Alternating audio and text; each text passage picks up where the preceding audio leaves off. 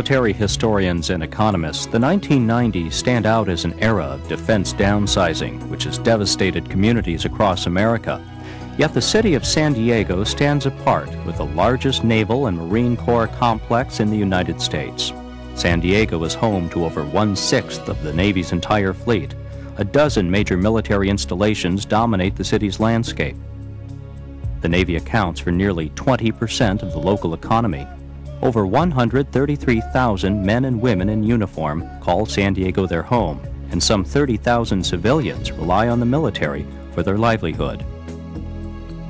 At first glance, the relationship between the Navy and San Diego may seem a natural one, the inevitable destiny of a city with a large natural harbor and mild climate.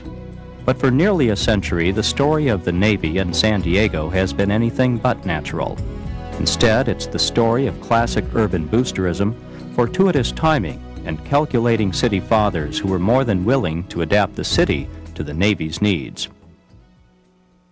As the 20th century began, San Diego was a fledgling resort community of just 17,000 people. Looking for ways to improve the economy and growth of the region, some civic leaders wanted San Diego to compete commercially with San Francisco's well-established harbor.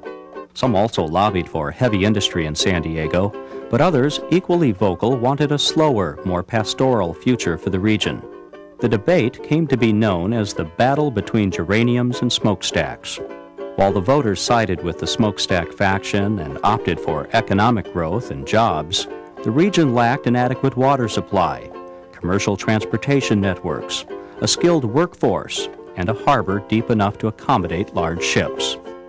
If San Diego was to become more than a sleepy resort town, it would need an economic miracle.